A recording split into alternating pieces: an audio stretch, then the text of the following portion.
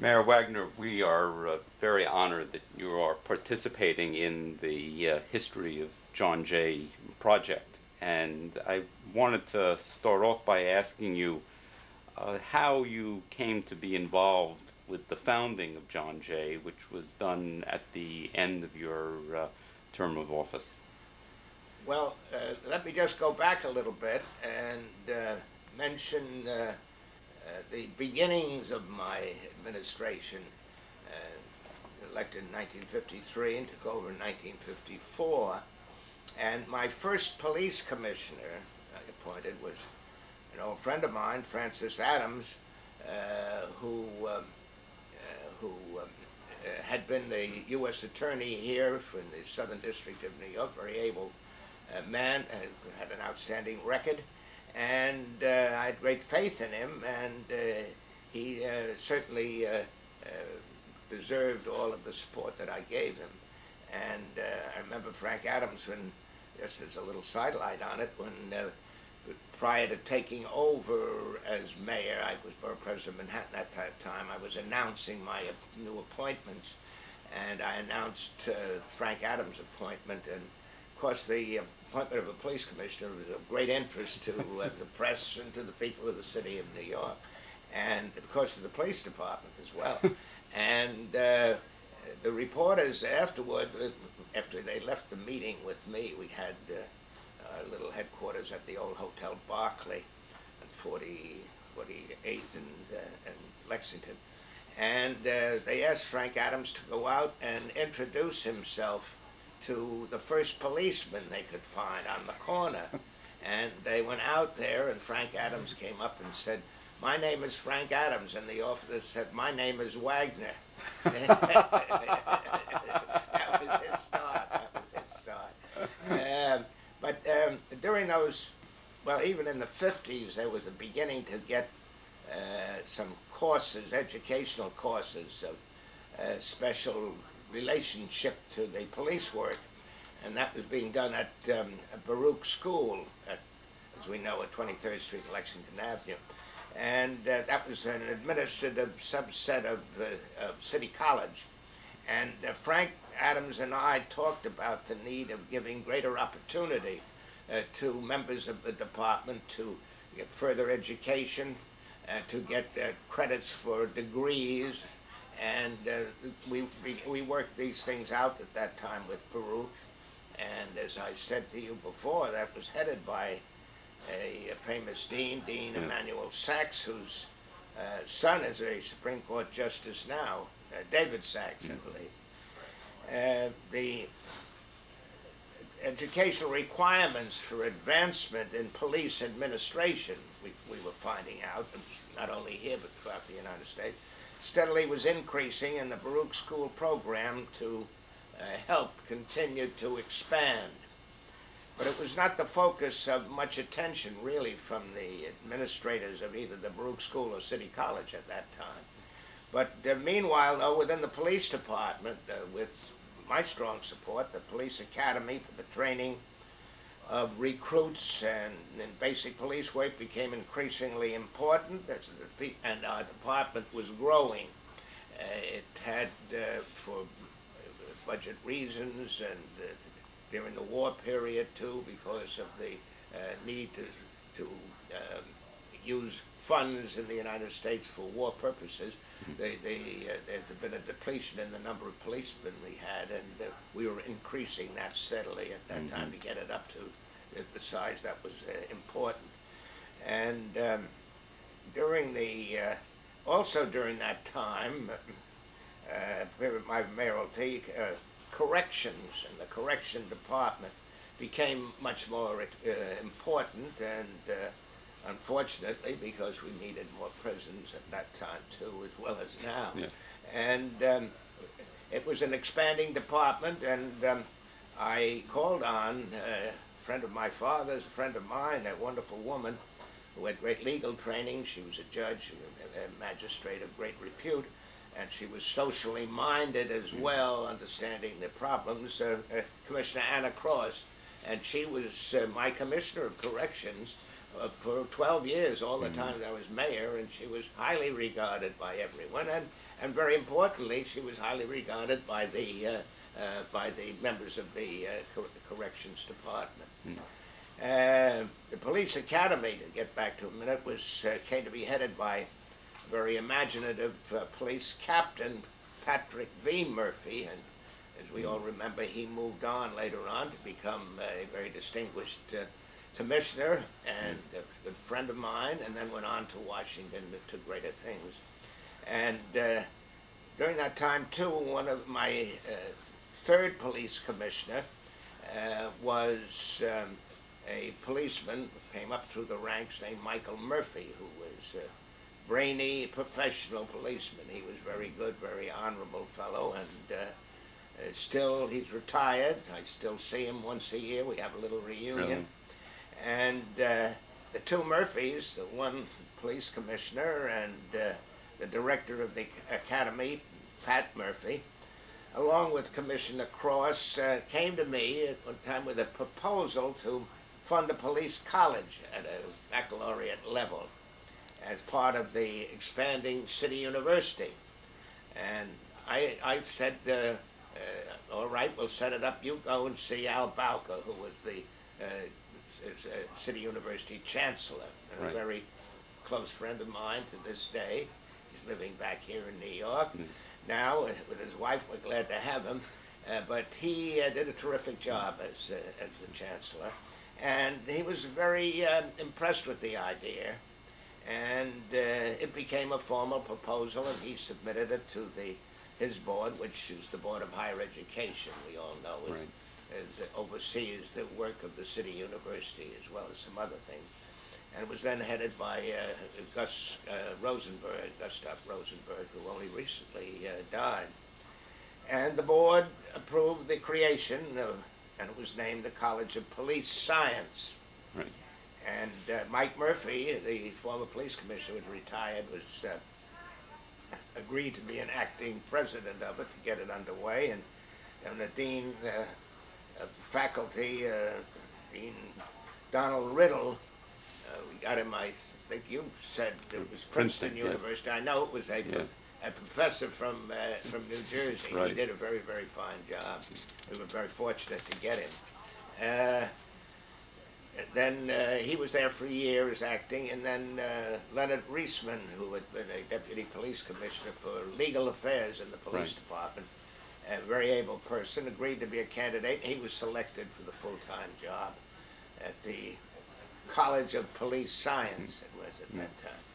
I gave it my full support when the City University came to submit its budget for inclusion in the city budget.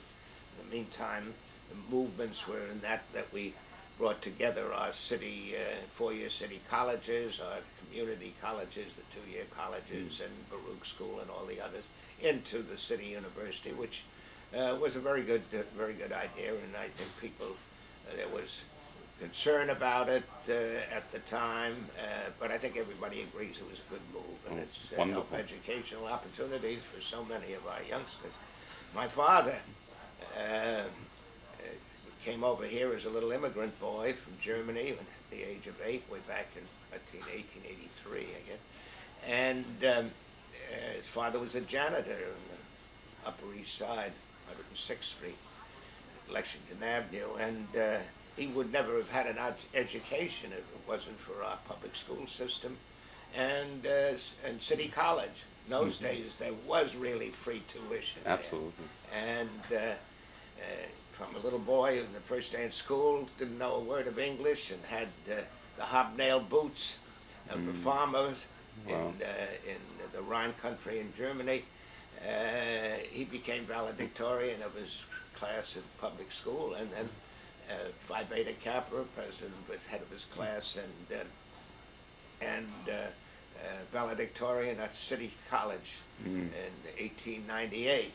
Wow. And he was always very proud of that, and I was proud of it too. I remember in 1929 I received my answer to my application to go to Yale, and I was admitted to Yale, and I showed it to him. And he said, "Congratulations, young fellow, you probably couldn't have made City College." And I said, "I think you're probably right." And But was there any controversy when you set up the City University that it was well, such a vision that you there had was, that well, out of these municipal colleges could be created the City University of New yeah, York? well, there was a certain amount of it from the then presidents of the various four-year colleges, particularly. It was how to preserve their independence, and yet they be part of a bigger operation. We felt that we would I think you could give better overall formulas for education by bringing them all together. They could exchange teachers, they could change ideas, although they were very eminent men at that time. And there's been Queens College and City College and Hunter College, and all of them were excellent. And we had to, then I remember we had to, I wanted to provide a chancellor to pull them together. And I called them down to City Hall and I said, now this is what we did. They were friends of mine. They were very helpful.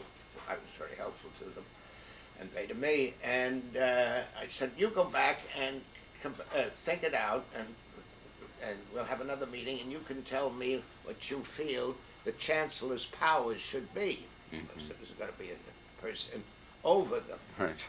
And they thought it out, I'm sure consulted with each other, came back, and they gave me certain recommendations. And after hearing them, I said, I didn't ask you to give me a high-class janitor who was just going to see whether everything was clean and buy some books. He has to have some power. And they were very reluctant to do it. And we had a number of good people who were chancellor for a while, but the real star was Al Bowker. Yeah. He was the one who pulled it together, and they all worked very well with him. And they all had a high regard for him, and it worked out. They were great men. A number of them, I guess they're all probably gone now. John Ming, a little while ago, from Hunter College, he died some time ago. I just went to, within the past 4 or 5 months, a memorial service for him. And he was one of the stars. And we had a lot of good ones, Gideons and so on, from Brooklyn College. Yeah. And I think the city government here in New York during the time I was mayor, and I was most familiar with that time, and the budget here provided the predominant portion of the budgets for four-year colleges and the two-year colleges and the graduate school. Yep. Excuse me. Cardinal Bow.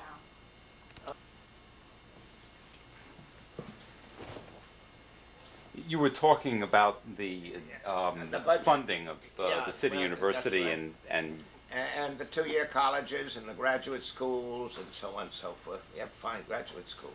Yes. And it was a very important part of the city budget and grew from year to year. And then, and now, of course, the state, particularly under Governor Carey, assumed a greater financial burden for the operation of the state of it, and we did well too in working with Nelson Rockefeller when he was governor.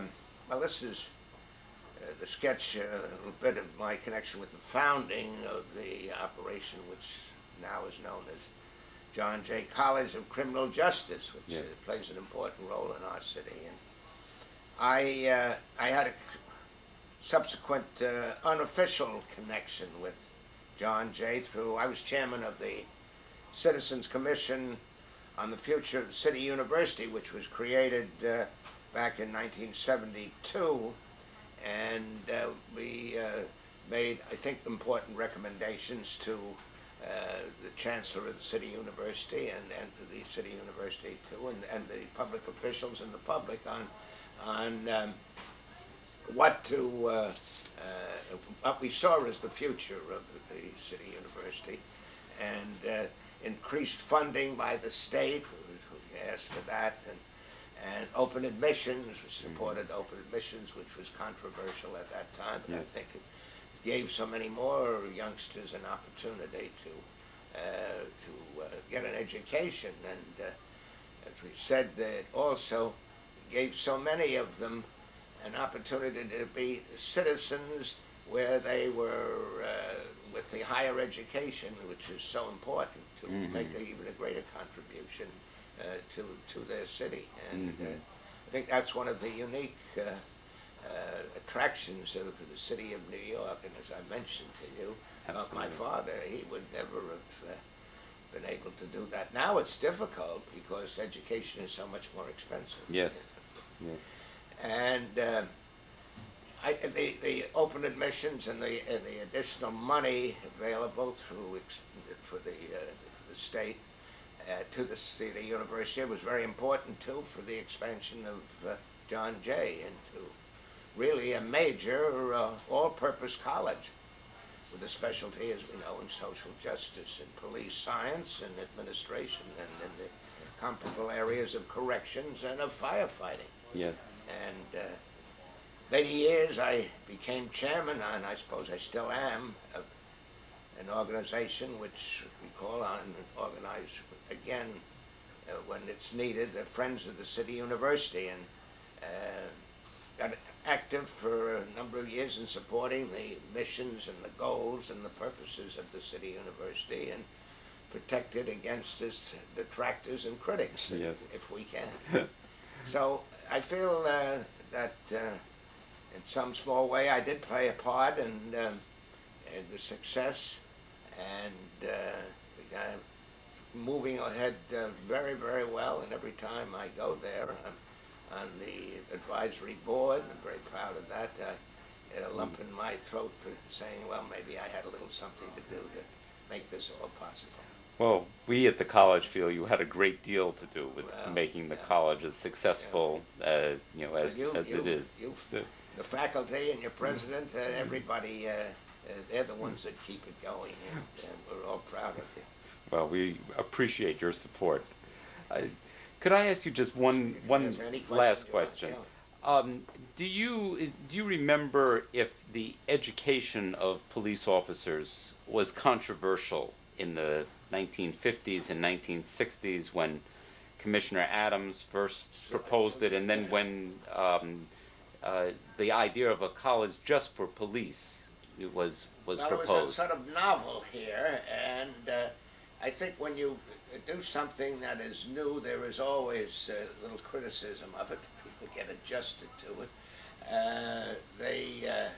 There was some said, why does a policeman have to have a college degree? And well, as time goes on, we understand it's pretty helpful to understand the problems, because the police have, as years go on, I think much more difficult time. And with modern techniques, the education is very helpful to them. And so many of them can retire at an age where they can still make a contribution. And that's a good thing. And to be able to have that education as well as their pension and their experience in the department is very valuable. They make very good citizens and administrators in various fields in the private employment area. Thank you again, Mayor. I'm delighted.